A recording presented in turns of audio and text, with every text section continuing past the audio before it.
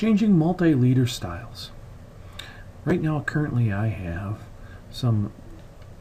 a symbol or a block on my multi-leader style. Maybe I want to change that. I'm going to come up into my leaders panel, go to multi-leader style manager, and I want to modify. So I can modify anything I want. I can come over here and say, yeah, this all looks good, but in my content, maybe I want to go back to MTEX. So I can make any changes and hit OK, and then I can hit close, and now all my multi-leader styles this mechanical multi-leader style has been updated.